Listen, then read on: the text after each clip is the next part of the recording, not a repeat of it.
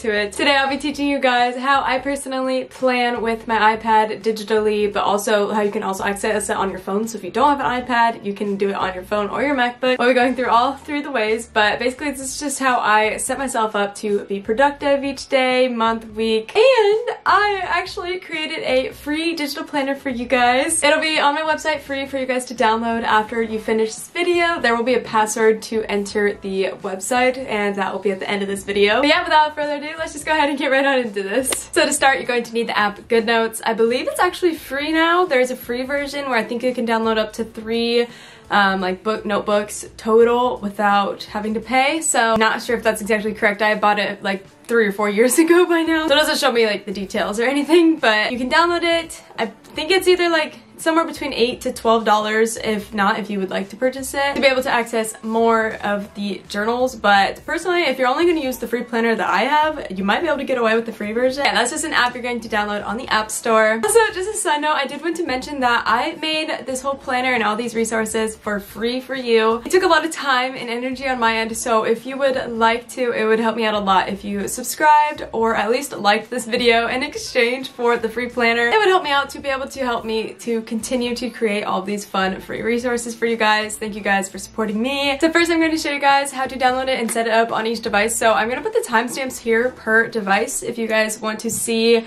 a specific one or skip over some of the other ones. And then you can skip to this timestamp to actually get into like the how to use the digital planner, and it won't matter which device you're on. So yeah, we're going to get started with the iPhone. Alright, so here is my phone. Head to the App Store and look up GoodNotes, and then here it is. GoodNotes 5 is the app that you're going to want. Then what you're going to do next is you're going to go to Safari or Google, whatever browser you use. You're going to go to www.juliakchrist.com, which is my website. It's going to load up for you guys.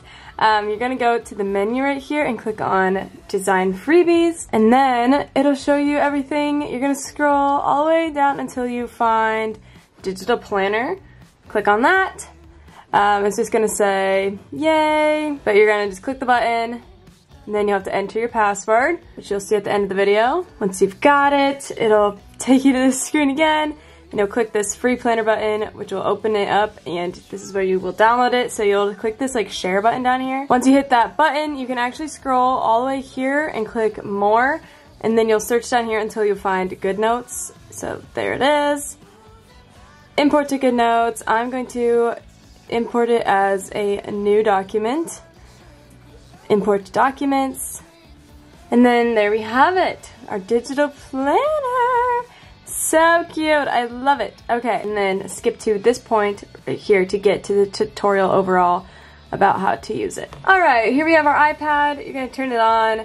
Make sure you have downloaded the GoodNotes 5 app, your app store. Then what you're going to do is you're going to go to Safari and go to www.juliakchrist.com, and then once you're there, you're going to go up to the top and click Design Freebies, and then what you'll do is find Digital Planner, and then here is where you'll click this to get to the password, which will be at the end of this video, so keep watching to get there, but you'll type it in, and then once you're there, again, you'll click Free Planner, and then there it is.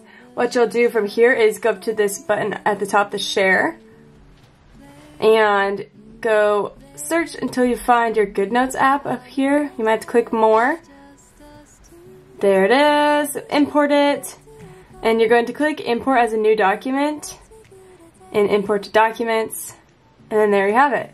You're ready to start planning, but skip to this point in the video to get to how to actually use it. We're gonna go to MacBook now. Lastly, we have our MacBook, and I'm going to show you all how you can do it on here. So we are actually going to go to our App Store, and we're going to look up GoodNotes 5, and we're going to download that. While this is downloading, we're going to download the planner itself. So you're gonna go to juliakchrist.com, and you will click the tabs to go to Design Freebies. You will scroll until you find Digital Planner. You're going to click on that, and then you will click Free Planner here. There will be a password, which will be at the end of this video, so keep watching to find the password, but this is where you'll enter it. And then finally you will click Free Planner to get to the file.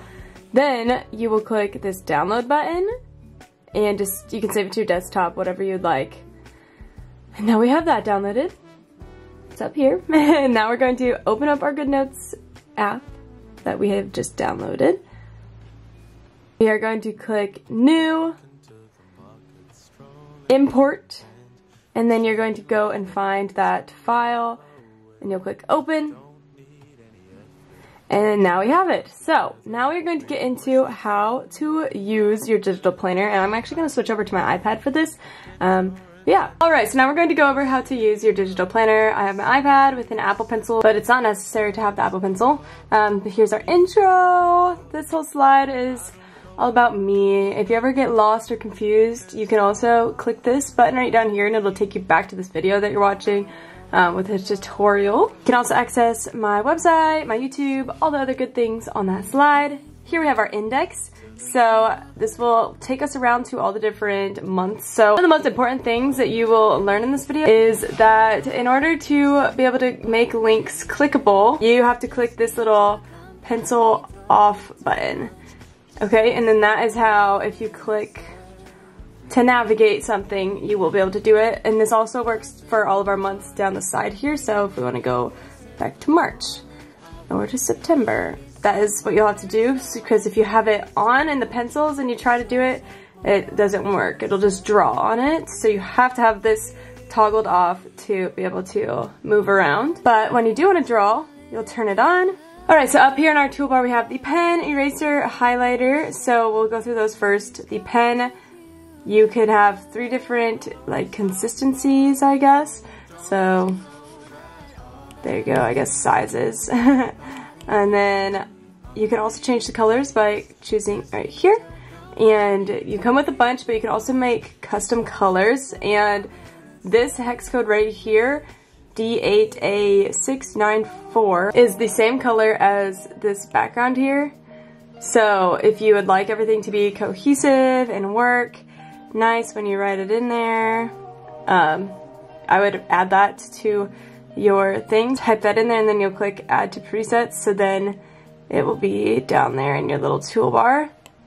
A way to get cute little hex codes is to go to your Safari and just look up like aesthetic hex codes. And then I usually just look through the images and look at some. You just find a palette and then you, again, look at the little stranded numbers and you'll memorize one. And you go and you just type it in there, and then that's how you can add a bunch of like pretty colors down here. But the one I would recommend for sure is that one that I had mentioned, because it's the same color as the theme of the journal, so it would match everything, which would be really cute. Alright, then we have our highlighter, which you can also have some pretty colors for as well, but this basically you will draw and it just like puts the highlighter behind the text that you have written. It's very satisfying and pretty once you get the hang of it and use it often. This tool, it's like a lasso, so let's say I was wrong and St. Patrick's Day isn't the 17th, I can circle it and move it to the 18th, but pretty sure it's that day. Yeah, it's just an easy way to move things. You can add text to something. I have a text box, and since I have an Apple Pencil, it will let me like write whatever. So I can write Zoom call. And then that is my little text. Or down here at the bottom, I can click to open up the keyboard and type whatever text I want in there. But I honestly prefer handwriting things. It's very cute and fun. But if you don't have the Apple Pencil, obviously you will use the text thing a lot. Okay, so we have our monthly spread. You have like some area down here for goals.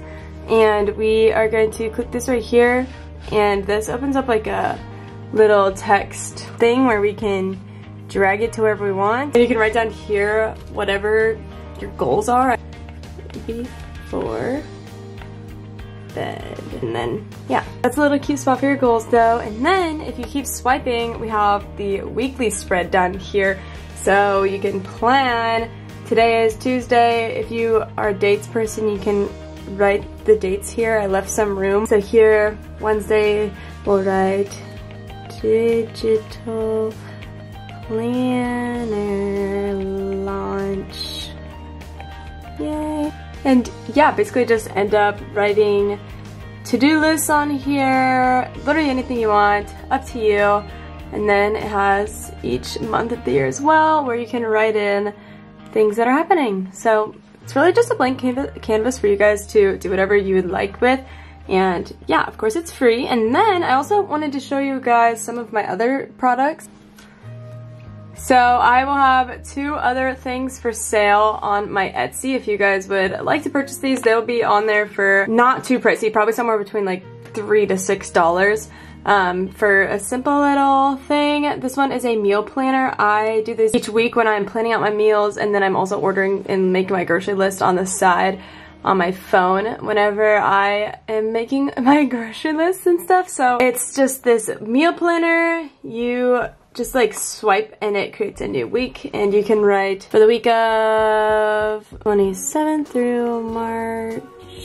And then you go in, and I like to do like a lunch and a dinner, lunch, dinner, lunch, dinner.